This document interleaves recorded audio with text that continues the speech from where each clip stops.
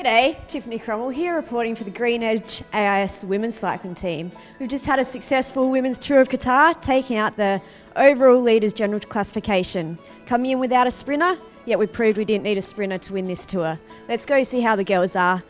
I'm sure they're all on a high. In the lovely 302 in the Ritz-Carlton. Ladies, ladies, ladies. Let's start with Luce. Being a Dutchie and all, how is that wind out there? It'll be nothing for you, hey? I feel just like home. Yeah?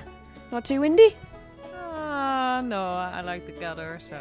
Jessie, token sprinter, finally got to let your sprint legs off. How does it feel with big pushing people around? Oh, I think I need more practice. It's alright, I think you're up there well enough. Our roads. Domestique, loving the wind, loving the gutter. How was it for you? Oh yeah, it was pretty nice today. You did a good job. You did a great job too, Tiff, though. Oh, my frame, I don't really like this wind. Spruddy. First race in the national title colours. You didn't get blown away there? Little like me? Yeah, almost. I think I've got a bit of work to do, but no, it was a good day. Enjoying wearing the stripes? Yeah, absolutely. Alright, Yudes, looking pretty relaxed now. Happy with the win, happy with the first UCI tour under the belt for the girls? Yeah, I'm pretty proud of all of you. Looking pretty refreshed too. What's your skin regime? My what?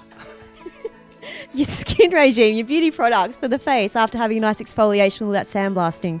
Well, I used some of yours, so don't I look pretty? Oh, you look beautiful.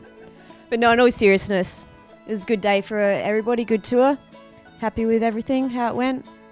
Yeah, but I have to say, I think I would not have been in this position to win if Luz would not have yelled at me yesterday. And I said a really bad word, but yeah, it really helped, I think. Without this, I would not have been in the position. Perfect, so we've learnt the trick, get Yudes angry and she'll go up the road. Anybody you'd like to dedicate this win to? Anybody in particular, a special mascot? Of course, yeah, Skippy. He's been here all the way.